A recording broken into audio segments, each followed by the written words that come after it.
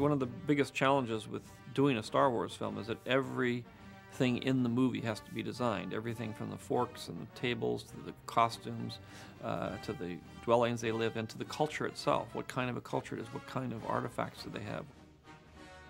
And it's a very big job because every little minute detail has to be thought through. The design task for Episode 1 was literally like designing 5 or 6 or 7 films, in that each world needed its own history and everything needed to be thought out. So like on Naboo, we have a very craftsman and sort of elegant look, whereas on Coruscant, we have a very angular and sort of concrete and metal look. Everything about these worlds needs to be distinct enough so that when George is intercutting between these different environments in the story, you know right away where you are visually, whether it's a texture of the material, the color of the material, or the look of the material. This looks like a stone and everything. I would, like make this thing chrome. I try to tie it into the ship. One of our biggest challenges was to create a world that was very different, but yet still had very strong ties with the original Star Wars.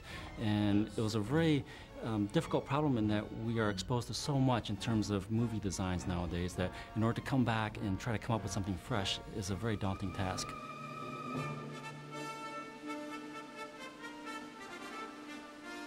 The original designers, like Doug, sort of have full freedom to do whatever they want. And then I will sort of modify it. Then I work with Gavin even further to modify it to what is actually practical to do. It starts off as one idea, just gradually by discussion or sketches or showing ideas or reference photographs or location photographs.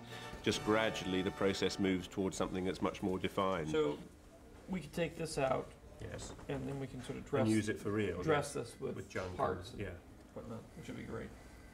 What the cinematic dynamics of a particular design are is very, very important. Is, how does it move through the frame? How does it show up on the frame? Dark ships on a dark sky don't work too well. For weathering, to see if this is the right amount, too much, not enough, what your general reaction is. The one thing that I would tone down a little bit is this. Okay, it's getting a little too dirty. Yeah. Okay. When we designed the Naboo Starfighter, that was a very specific case because I initially thought that the ships would be very angular, like the X-Wing, but in fact we went the other extreme, which was going sleek and modern. So I started referencing 50s-style automotive hood ornaments. And from there, we kind of started expanding further on that design, taking the idea of take your sort of classic 50s rocket ship and updating it a little bit, putting new materials on it and so forth. I think George really wanted to come up with a new idea because he didn't want to build something bigger than the last film to make a statement about bigness. I think he wanted a look that was really interesting.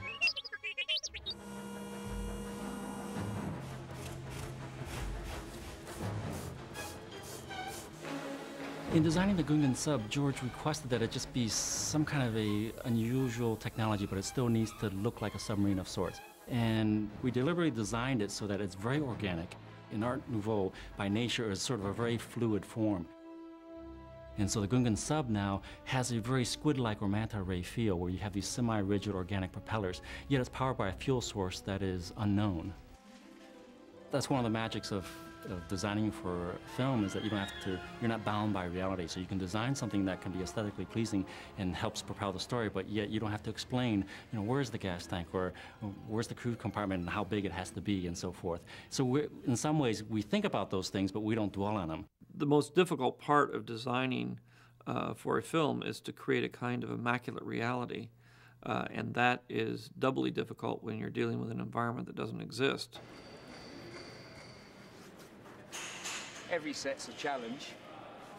We never know quite how we're going to tackle it, but it kind of all comes together whichever way we decide to tackle it.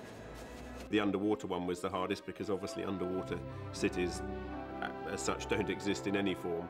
So George was very keen to use a sort of an Art Nouveau style on the sort of sculpted forms in there, just so there was a sort of a reference point.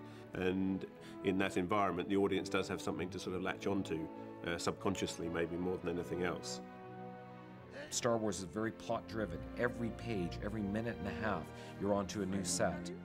So you have to instantly believe in it. Anakin's Hub was quite an interesting one because obviously it was back in Tatooine and George wanted it to have a certain feel of the homestead. His bedroom was something that George was saying, you know, let's make it like any 9-year-old kid's bedroom. But of course, he lives in Tatooine, which is kind of slightly different. It's not until you lay on your bed and you start to count all those different bits and pieces that you got there that go to make up your own set at home that you realise that you're actually recreating an environment like that, but in a completely different world. Sell me? Bye. Oh my.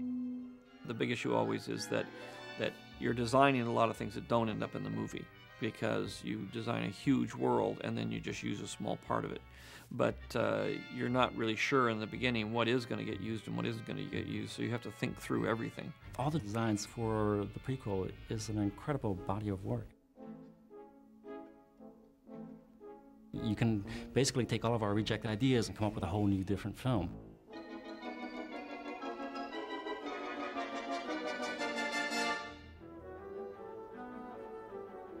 George's ability to take disparate images and juxtapose them together and create this reality that it becomes almost instant for everybody. They understand it immediately. It may be unfamiliar, but it's familiar in sense of its scale, its scope, and the fact that it is rooted in a sense of realism. I put forth a lot of challenges to people in this movie. Things in the beginning we had no way of knowing whether it was going to work. I was going out on a limb aesthetically in a lot of areas, especially in some of the designs of the sets and the props, some of the vehicles.